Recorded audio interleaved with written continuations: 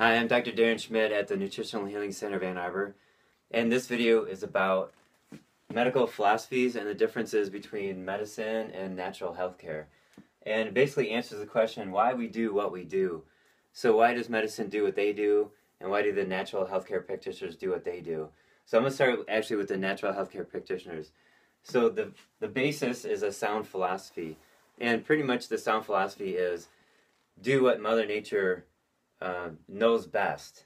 So the body's made from Mother Nature, and the tools that we use come from Mother Nature, and then you can do body. Then on top of that, there's body work like acupuncture, massage, chiropractic, stuff like that. And then secondly, clinical experience. So as a practitioner, I have years of clinical experience, and I know what helped people in the past in my office, and maybe it'll help this person that's in front of me now. The third one is history.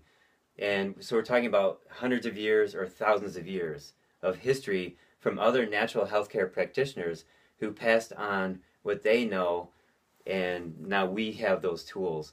So let me give you an example. We have a supplement company that comes from Europe, and their history is 600 years of apothecaries around Europe where people would come to a healthcare provider and say, I have these symptoms, and that person would put together some herbs and sell it to them, and then the person would come back and report what happened. So over the course of 600 years, these different apothecaries and these different herbalists would get together, and they would share their formulas. 600 years of really good healthcare. So it's hard to beat that. There's no 6-week or 6-month trial that can beat 600 years.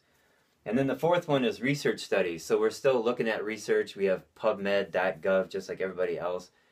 And there's great research on nutrition coming out way more now than in 2002, that's for sure. It's fantastic, the research coming out. And just know that the research changes, the philosophies change in research. But when it comes to good, nutritional, sound, holistic research, it's out there, it's being funded, and it's in the United States, and it's coming from all over the world.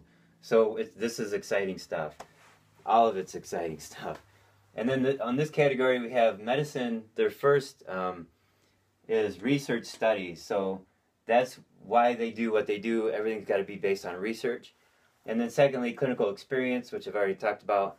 And then thirdly, I just have to throw this down, mandates. So what do insurance companies mandate? And now the government with the Affordable Care Act. And then we have codes like the International Classification of Diseases, ICD-10. So if there's not a code for a certain condition, then the doctor says it doesn't exist. What you have doesn't exist because it's not in the code book. That's why they're saying it. Even though it exists for you and in your head and you're feeling it in your body, if it's not in the code book, hey, it just doesn't exist. Sorry. So I may have to draw this mandates part and just bring it up to here with the way that things are headed with our with the way that our system is set up currently. So there you go. So now you know why different doctors will say different things, because they're coming from different backgrounds. And I just want to let you, I feel like this is kind of a secret. So here it is. It's on YouTube and you have it now. And so work with this. All right, I hope this helps you.